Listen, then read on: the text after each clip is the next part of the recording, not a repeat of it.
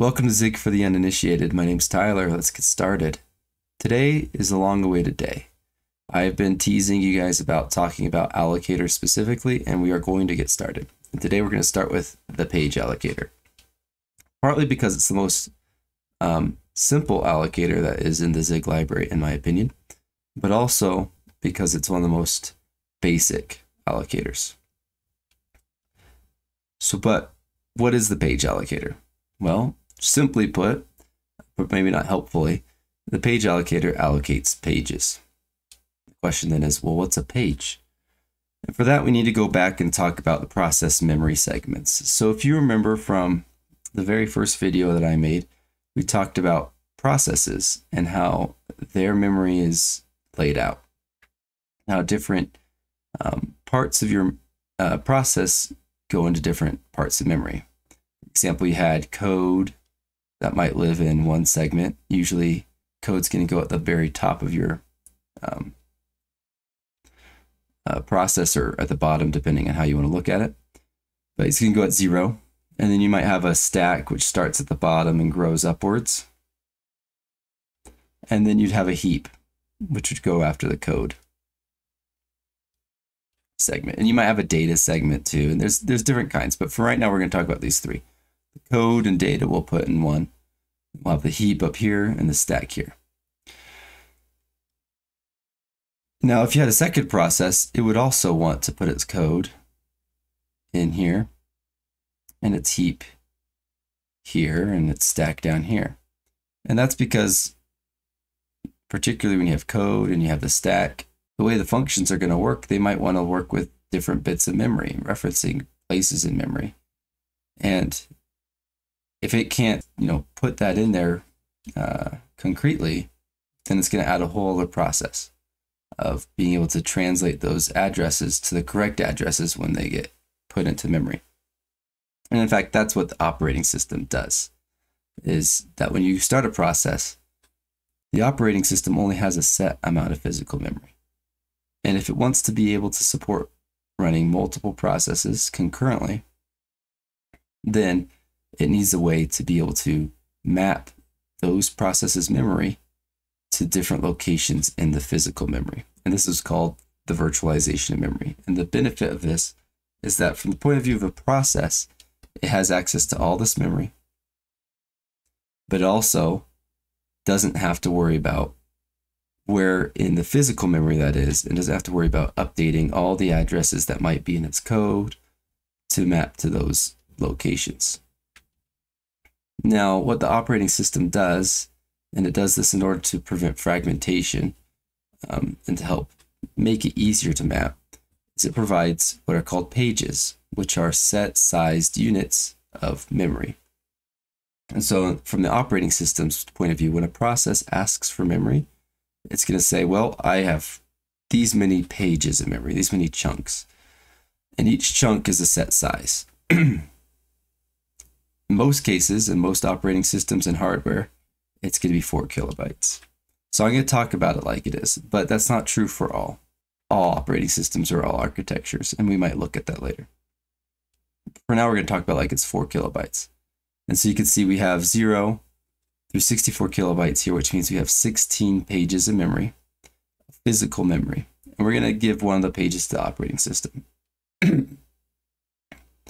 What we can then do is that when this process starts, the operating system can say, hey, you know what? We're going to put some memory here for your code. We're going to put memory here for your heap. And we're going to put memory here for your stack. And when process 2 starts, they might say, you know what? Here's where your code can go. And we'll put your heap right here. And we'll put your stack right there. Right? So right now we have this page taken, and this page taken, and this page taken. And then process 2 has this page, and this page, and this page. Well, if process 1 wants to start using this page for its stack, it can't grow into here. That page is already used. But the operating system can just map this page into memory. and say, here it is. And the mapping works seamlessly. From the point of view of the process, this memory is right above that memory. Now, physically, it's not. But from the point of view of the process, it is. That is what the page allocator does for us. It manages this give and take between the operating system and the process. When you want a new page, the page allocator says, hey, operating system, give me a new page. And the operating system gives it a new page, and back and forth. Now for POSIX systems, these are done through two system calls. One's called map, immap, and the other's called munmap, which stands for memory map and memory unmap. And it's very intuitive what it's doing. It is mapping memory from physical memory into your process. That's the high level of it, without going into too much technicalities of what's happening. So in the Zig standard library, the page allocator exists at the standard heap page allocator.zig file. So if we look at the page allocator, you can see that at the very top, it's allocating this, or it's creating this virtual table, vtable, which, if you remember from our last video, is required for every allocator to implement. It implements three functions: alloc, resize, and free. Today we're going to look at alloc and free. If you look at alloc, it has the necessary definition. We'll see that immediately we get rid of this, the RA and the log2 align parameters, as well as the first parameter, which provides context. So really all we care about is the size that's being allocated in the number of bytes we want allocated. And we just make sure we're not allocating 0 bytes, because that's an error. We don't want to do that. Then we check to make sure that we're not allocating more bytes than we can do with constraints of size. And then we do some specialization here. So here we're just checking to make sure, are we running Windows? If we're running Windows, we have to do something else, because there's different system calls for Windows than there is for POSIX systems. And so in Windows, you use this virtual alloc function. It's very similar to the immap function, and you just return the address that it gives back. In the POSIX system, there's a bit extra stuff that goes on, but you'll see we call POSIX immap, pass it in the appropriate required parameters. All these do is set the kind of memory, set some protections about it, right? So here we're going to make this a read and write memory. As you can see, we do the same thing in Windows. We make this page read and write, and then we set it private and anonymous, which is something else that POSIX systems are able to do by managing those pages of memory. Now, if there's any error doing that, we will return null. And once that's happened, that gives us a slice. We do a few other extra things here, but the big thing is we then return the pointer of that slice back out. And that's how we get memory. Now, it's important to notice here, I want to go this, when we use the memory map, or not memory map, the page allocator, and indeed the memory map function, because it's required for memory mapping, all memory will be mapped to the nearest, it'll be forward mapped to the nearest page size. So if you ask for 1 byte, you're going to get the entire page size, even if you only need 1 byte. So if we look at what page sizes are, you can see for WASM, we're going to get 64 kilobytes of memory. For ARC, the architecture AArch 64, depending on what operating system you're going to have. If you're using some of those Mac operating systems like macOS, iOS, watchOS, you'll get 16 kilobytes of memory. Otherwise, you're going to get 4 kilobytes. Then on Spark 64, you get 8. Otherwise, you get another 4 kilobytes. So that means that no matter what size you request, like I said, if you request 1 byte, you're going to get 4 kilobytes, 8 kilobytes, 16 kilobytes back.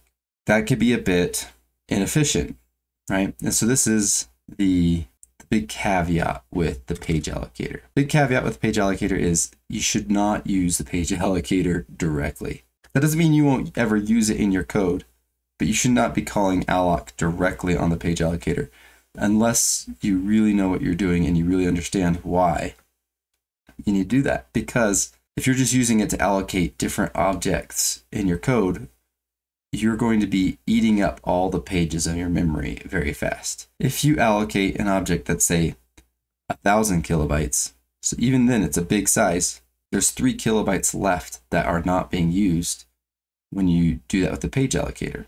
And if you're doing that every time you're allocating this 1,000-paged object, you're very rapidly wasting 75% of your memory. And that's why you don't want to use this page allocator directly. Rather, what you'd want to use it for is as a backing allocator. And what that means is that you have another allocator that has some kind of algorithm for managing the memory that is returned from the operating system using the page allocator. So for example, you might have the arena allocator, which we'll talk about in another video.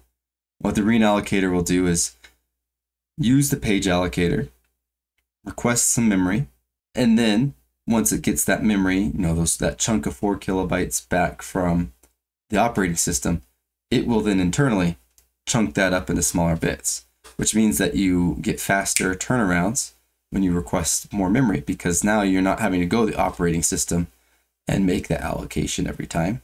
What you're going is you're just going to the allocator and saying, hey, do I have any more memory left?